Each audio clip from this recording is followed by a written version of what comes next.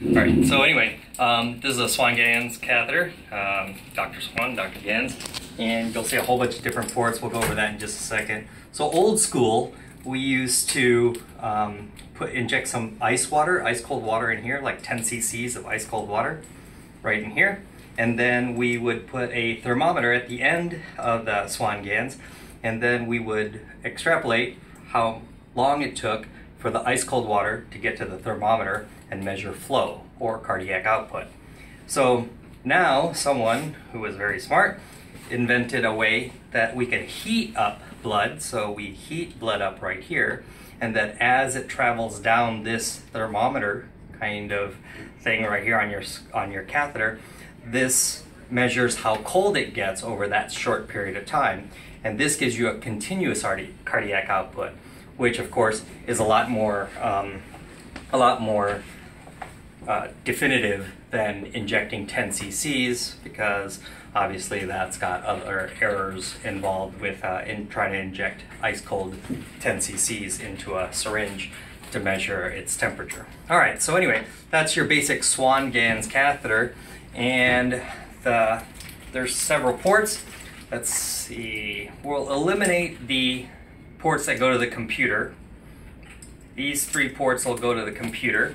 And so what you have is a balloon port at the end of the Swan, as I'll show you in my little diagram here. At the end of the Swan is a balloon. Now this doesn't work. The balloon doesn't work because it's an old used Swan.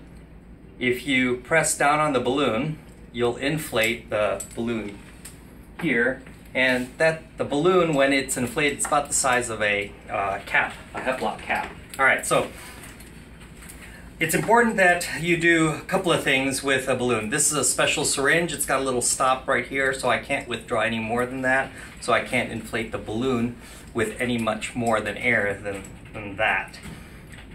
And so when I inflate the balloon and it's already inserted into the pulmonary artery, when I inflate the balloon, I want to be very careful that I do it slowly and watch my monitor. So sometimes I might only need a little bit of air to inflate this to get it to wedge, to get my occlusion pressures on my pulmonary artery. I'll go over that in just a little bit. But anyway, I don't necessarily have to inflate the entire balloon, so I just want to go really slowly with inflating the balloon. It's a passive deflation, so you kind of just let it go back to where it was before, and then after it goes back to where it was before, you just take the syringe off and let the air passively leave for a couple of seconds, and then you insert the closed syringe, so close the syringe, and you put it back on to the catheter. All right, no messing with the locks. The reason why the locks are here is when a physician is inserting the pulmonary artery catheter on his or her own, then they can inflate the balloon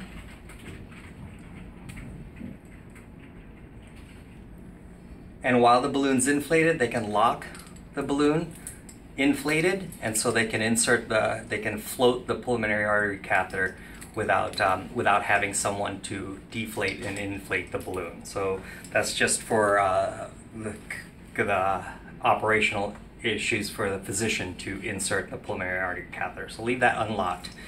And then if you are done with your wedge pressure, then you can, or your pulmonary artery occlusion pressure, then you can just leave the syringe like that. All right, so those are the 4 ports. This is going to go into your inferior vena cava, and then this is your VIP port. I think it stands for very important port, but I'm not exactly sure what VIP stands for. But anyway, your inferior or superior vena cava, if it's depending on where it's placed. I'm going to inject some tap water. So it's right there. And the rip-roaring question is, can you give a bolus through your VIP port? And so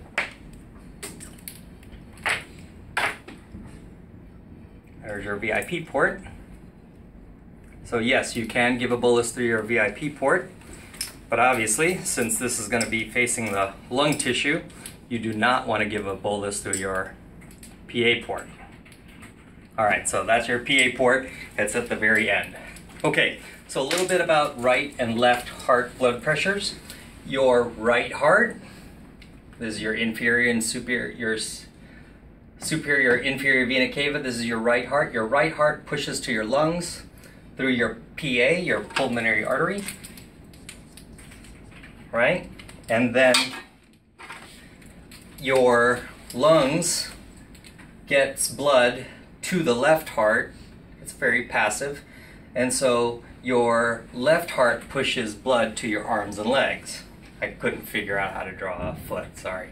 So anyway, if your right heart were to fail, you would get back up into your arms and legs, causing your peripheral edema. So that you'll get what the edema is that you can see. Edema. Sorry.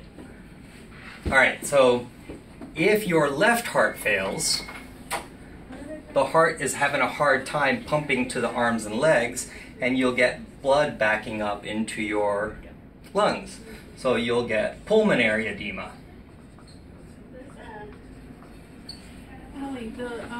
Those earplugs? Right? So you'll get your rales because fluid is backing up into your lungs, and then therefore your lungs are going to fill up with fluid, and then you might have that rales sounding breathing, and or you might even have that pink and frothy type of breathing where you're actually having secretions that are pink and frothy. All right, so anyway, the way to insert the pulmonary catheter is through your vein, through your inferior vena cava, and of course your inferior and superior vena cava have your CVP, so there's not much of an artery, systole or a diastole. Once it reaches the, then you'll inflate the balloon, and then the balloon will carry that, the inflated balloon will carry that into your atrium, your right atrium, and you'll receive a systole and a diastole in your right atrium. And then as you feed that into your ventricle, you'll also get a different waveform, and we can go over that later.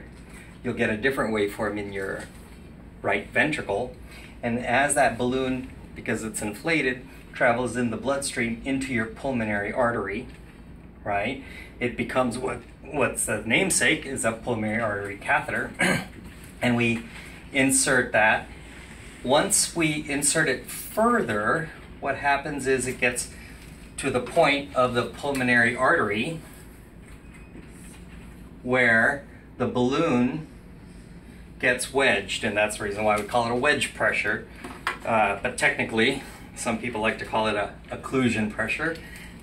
Kevin? All right, so your pulmonary artery is here with your balloon that's inflated. It is now wedged, and what happens is once the balloon is inflated in its position correctly, it occludes all of the pressure on this side and only monitors the pressure on this side. So therefore, if your balloon was inflated here, you're only monitoring this side of the heart. So you're monitoring the left heart's function when your balloon is inflated. When your balloon is deflated, you're monitoring the pressure of the pulmonary artery. Does that make sense? All right, so anyway, let's go through that again. Your CVP port is in your inferior or superior vena cava. Your VIP port is usually in the right atrium or in your inferior superior vena cava. But your PA port is way over here next to your lung, all right? And so you do not want to withdraw a lot of blood through that. Unlike your A line, which in your A line, you're having a lot of pressure backing up into your catheter, and so you can withdraw fairly fast on your A line. Or your CVP, which is large, the volume itself of your inferior superior vena cava is fairly large, so you can withdraw a fair amount of blood at one time. your PA is very close to the lung tissue itself. So you don't want to either push fluids through your PA line, and you certainly don't want to withdraw too quickly from your PA line. Plus, if you withdraw too quickly, you actually get aerated blood from the lungs.